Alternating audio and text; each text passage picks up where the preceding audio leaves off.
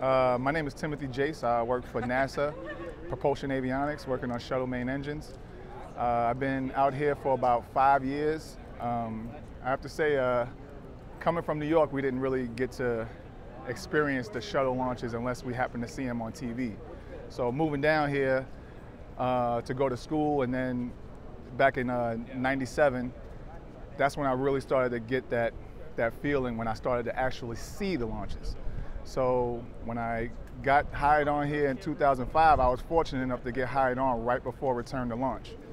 And when return to launch went up, I got to see all the people around me and all the emotions that were going through everybody. Everybody was crying, everybody was hugging each other.